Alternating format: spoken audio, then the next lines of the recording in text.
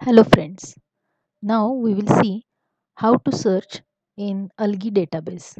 For that you just go to browser like Chrome, then type there algae database,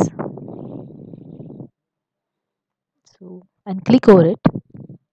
So there will be lot of sites opening one click, and it show here it is the algae base. Click on this. So this will be the home page. Here you can enter the name of your algae in which you are interested.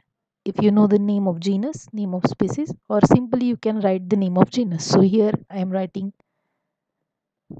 spirulina. Then click on this arrow. The page will open showing the related search results. So here we can see Hello spirulina, Pseudo spirulina, and spirulina. Now we are interested in spirulina, so click over here. Then this page will open.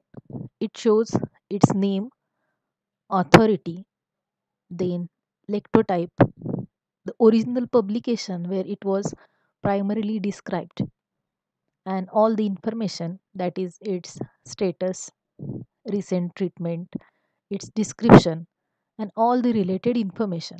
Also, here is the list of all the known species belonging to genus Spirulina. Now all this information you can download in PDF also.